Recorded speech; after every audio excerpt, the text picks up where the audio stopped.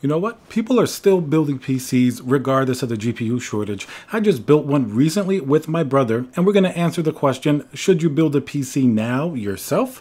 Let's get into the video. Hey guys, so today's video is sponsored by CDKeys, genuine CD keys, not only for software like Windows 10, and we also have a coupon code where you're going to be able to get this for under $20. What you first want to do is go and sign up for an account just to make sure all of your information is in there. You can go and search for, it's going to be the Windows 10 Pro. It's OEM, very easy process. You add it to your cart and you're going to see that you're going to have the option to put a coupon code. You're going to put in CC20. That's my coupon code, and you're going to get 20% off. And then you just go through the regular checkout process. Basically, you just have to go in Windows. I'm going to show you how to do this now. You enter the CD key in there, and you'll see it's going to work without any issue. And for the price that you're paying, I really think it's a fantastic deal to get a real, genuine, smooth working copies of Windows 10. Hey guys, Tiago with Classic Code Technology. Remember to subscribe and smash that like button. So let's get right into it. Should you build a PC now?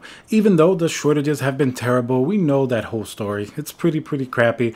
It doesn't mean that people just lost the will to build computers. Now, I understand that, of course, the attention span is going to be down for PC hardware, because what's the point of watching the GPU review if you can't get it yourself, or if it's outrageously expensive? Not to mention that, all right, don't tell everybody this, but the games out there kind of suck. None of them are really very graphically intensive. Hopefully this fall, with the release of the new Battlefield games, that's going to be a lot better. But right now, the games kind of suck. They really do. It's like even Cyberpunk was supposed to be this massive game. Historically, it was supposed to be like The Witcher 3 or some type of massive impact game with really sick graphics that would make you want to go out, wait in line at Best Buy for 15 days or whatever people are doing now. The attention span of gamers to Cyberpunk, which was really the most epic game of the last year, or at least supposed to be, pretty much disappeared. So even if the game was fun, I had some fun playing the game. I'm not going to say that it was an absolutely terrible game.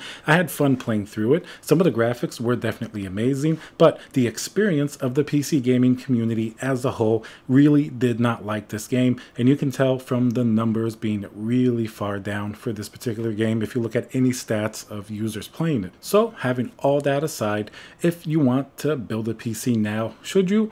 Well, I think it still is actually an okay time to build a PC. Here's why. Recently, I have some experience with my brother. He built a PC. Let's get to the first difficult component. Everything else is easy. The GPU. Now, if you're a gamer, it's really not as bad as it was before to get a GPU right now. The price of crypto and Ethereum was really high, but it seems like the last few days it's been dipping. Often that's going to translate into more availability out on the market because people aren't buying these GPUs as investments when the prices are tanking. They generally will buy them when the prices are going up really high, which it was recently. But something else in the mix that has really changed the landscapes of GPUs, that's going to be the light hash rate GPUs from NVIDIA.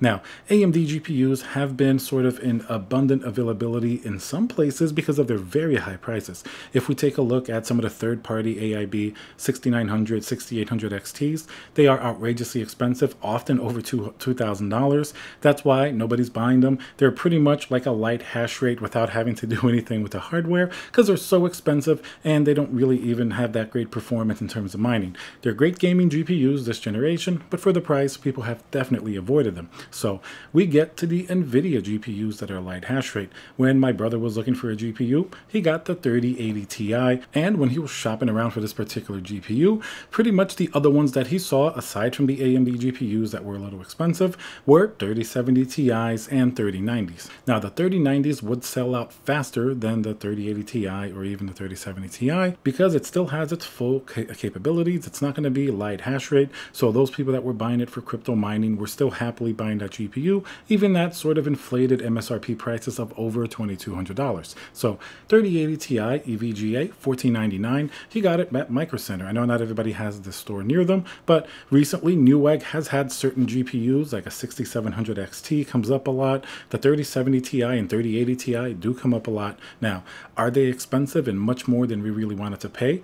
Yes, but they are available, and precisely the reason they're more abundantly available than other GPUs, even though they're higher priced, is because the crypto attention towards them really isn't that great. Now, if they start to really crack Ethereum with the light hash rate and make that be, 75%, 80%, 85%, then you're going to see those GPUs disappear, and then the market is really going to be terrible. So that's going to depend on how much they want to actually unleash the performance of those light hash rate GPUs.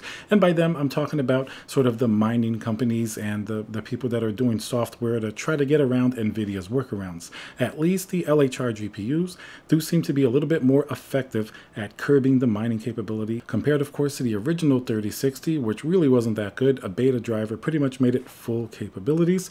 And if they can do this and unlock it, then the gaming market surely will be in even more trouble than it is now, because if crypto stays up, everybody's going to want to buy these light hash rate GPUs. Right now, they're definitely the saving grade. So these are the GPUs you'll most likely end up with. One of the AMD offerings, like a 6700 XT, maybe a 3080 Ti, 3070 Ti. Is it ideal? No. Is it optimal? No. But they're still great gaming GPUs. It also takes up a lot of power. It still is a great performing GPU, which is pretty much like the 3090 in terms of gaming. Now, all the other components are actually very easy. You still have Ryzen 5000 for the higher end as the preferred, gaming sort of desktop CPU. Now, do keep in mind that Intel is going to be releasing their 12th generation Alder Lake very, very soon, perhaps as soon as November.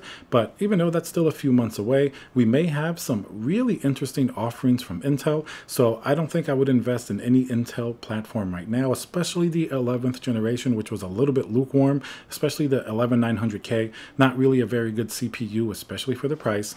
Now, if you're going to be more on the budget, then it's okay. Intel's offerings have a lot more budget-friendly options right now than sometimes AMD does. But higher end, I still go with AMD. And if you want to be in the entry level, Intel has some great choices as well.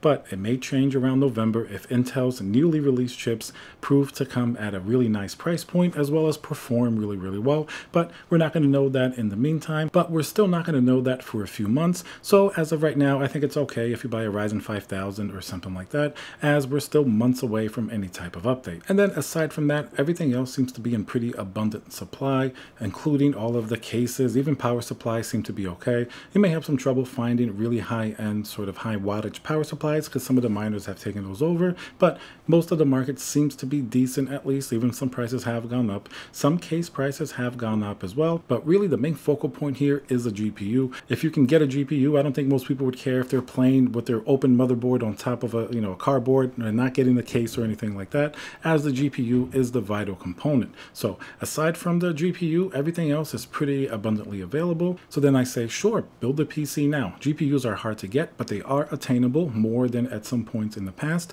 And it looks like in the future, NVIDIA is going to have even more manufacturing delays, all of 2022 most likely. The different semiconductor manufacturers are increasing their price next year. So most likely it's only going to get worse. It's not like if you wait a few months, GPUs are going to be cheap and abundantly available.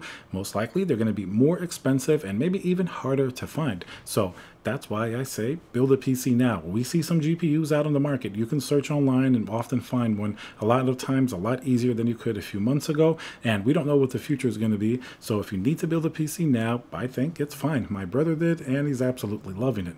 Alright guys, so I hope you enjoyed the video. Remember to subscribe if you like content like this. Smash that like button, and I'll see you guys on the next video.